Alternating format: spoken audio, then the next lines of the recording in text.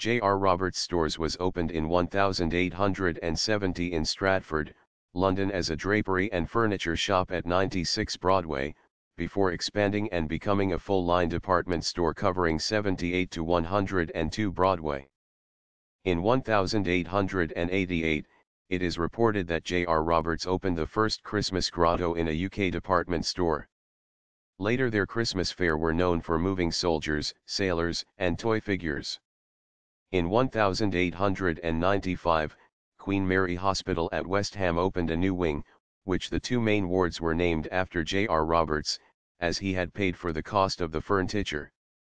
The business expanded in 1899 when they opened a second store in Southend-on-Sea as a subsidiary, Company No. It also announced that it would stop selling alcohol in its Stratford store as part of the temperance movement.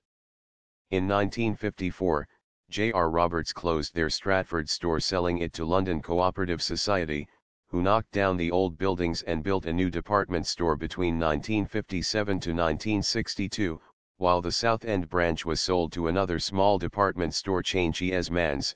The Southend store became Army and Navy during the House of Fraser takeover, before becoming Dixon/Case.